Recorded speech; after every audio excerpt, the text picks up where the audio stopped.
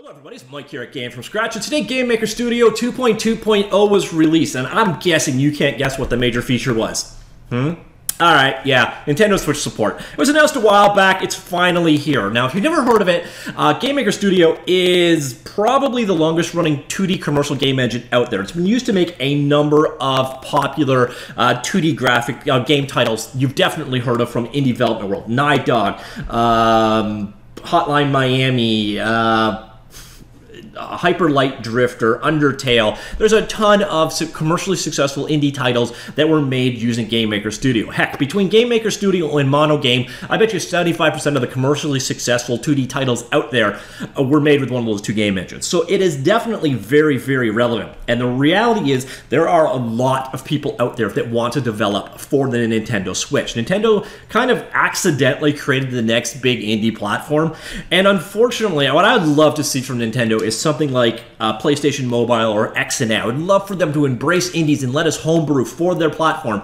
But Nintendo understands their developer community about as well as I understand nuclear physics. They are just outright stupid. They're successful in spite of themselves, so I have no great expectations from Nintendo anytime soon. Just like I never expect them to be good at online. They just don't get certain things, and indie development just seems to be one of those. Now, thankfully, the smallest tiers, so people that can afford the price tag to get in and develop for the Switch, are definitely moving towards the Switch. So you're seeing a ton of indie games come out on that platform. It is the new PlayStation Portable, if you will.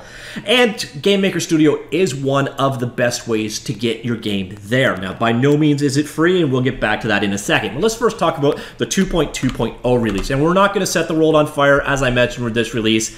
In fact, outside of our is the full release of our new Nintendo Switch module, and there's already some GameMaker Studios titles up on the Switch store. The extent of the rest of this guy is pretty boring. Further changes include preferences to automatically log users out when the IDE closes, audio fixes. We changed how the Android NDK build process works, specifically Android API 23 on NDK 17B. Yeah, that's pretty boring. They broke down into two sets of release notes. We have a set of release notes for the studio, or the actual IDE part of things, and for the underlying platform. But again, it's mostly bug fixes at this point in time. There's not a whole lot in this particular release outside of GameMaker Studio details. Now, if you're interested in learning a little bit about GameMaker itself, hey, I've got you covered. I've done a full closer look at for GameMaker Studio 2 shortly after release. And if you've used a previous version of GameMaker Studio, you probably want to check it out again. GameMaker Studio 2 is a very impressive evolution. The IDE has been completely redone, and there's a reason why so many commercial games are being successfully created using GameMaker Studio.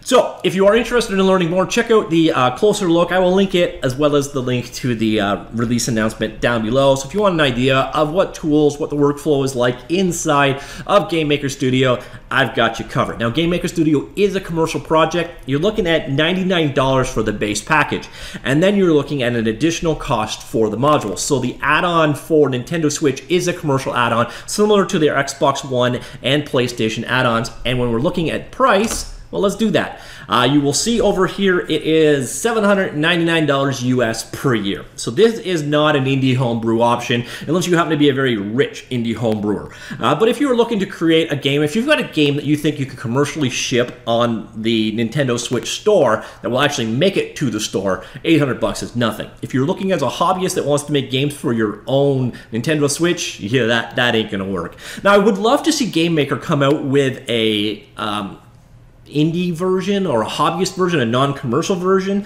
but I got a feeling that Nintendo may actually block that. So I don't know how the dev experience works for deploying to your own personal Switch, or if you need the $500 or $600 development kit version, which I imagine you actually do. So on top of this $800 module price, do be aware you also need to enroll in the Nintendo Switch developer program. Now, I did this actually, and it's completely free, and it's fairly seamless to do so. But when I did this, when the whole GameMaker beta was first announced for Nintendo Switch, there was no details on the Nintendo Switch. You signed up and you got all kinds of developer information on the Wii and the NDS, and that was it. So hopefully that's been rectified since. I haven't bothered to go back. Like I said, Nintendo gets developer relations as well as I get, I don't know, farming. And I know nothing about farming other than dirt, vegetables, grow, eat, So that's about how well they understand indie developers. Hopefully it changes. Nintendo has an excellent opportunity in front of them. They could be the next Microsoft XNA. They have the device that everyone is interested in working with. They have a huge community that want to homebrew on this thing. Let's see that happens. But that really isn't what this release is all about. This is more for serious developers trying to seriously support their serious game over to the serious store. Yeah. So that's about it. That is GameMaker Studio 2.2.0 being released. And again, 99% of that is all about this Switch module that's now available for $800. So let me know, are you a GameMaker developer? Are you a Nintendo Switch developer? Or would you like to be both, but the cost just puts you off? Let me know, comments down below. I'd love to hear from you. Talk to you all later. Goodbye.